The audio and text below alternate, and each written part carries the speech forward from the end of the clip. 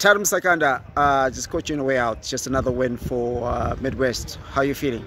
Yeah, I'm feeling great. At least we're stepping in the right direction with the boys. The boys are happy as well, and I'm happy to lead a couple of guys that know what they're doing. Yeah, I'm pretty feeling good. You got a 50 after 142. Did you feel there was a big one coming? In spite of the fact it was never going to be a big one, was it? Well, yeah, there was a lot of pressure. I didn't feel anything. I was just taking it ball by ball. I was just trying to be as natural as I can and just go back to my game plan.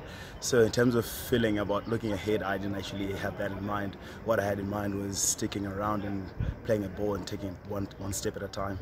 How does it feel to be playing cricket again? National Premier League is on. Yeah, it feels good. It's a good way to start the pre-season. It feels good to be socializing with the boys, getting back on the park, and getting some fitness and some skills ready. So yeah, and it also feels good to be back playing cricket before the national domestic season starts. So feeling very well and very good. How confident are you about winning the championship? I'm not going to look ahead, too far ahead of that. There are a lot of good teams in this league. I'm just looking forward to take it one step at a time, game by game. So yeah, we've still got a lot to do, and we still have to go on the drawing board. We've still got a lot of games to come through.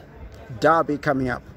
Yes, yeah, it's going to be a big one. We're just going to have to be mentally prepared for it and get our skills ready. But yeah, we're ready for it. And finally, how close do you think you are to getting to your best? I'm not really sure, to be honest, at the moment.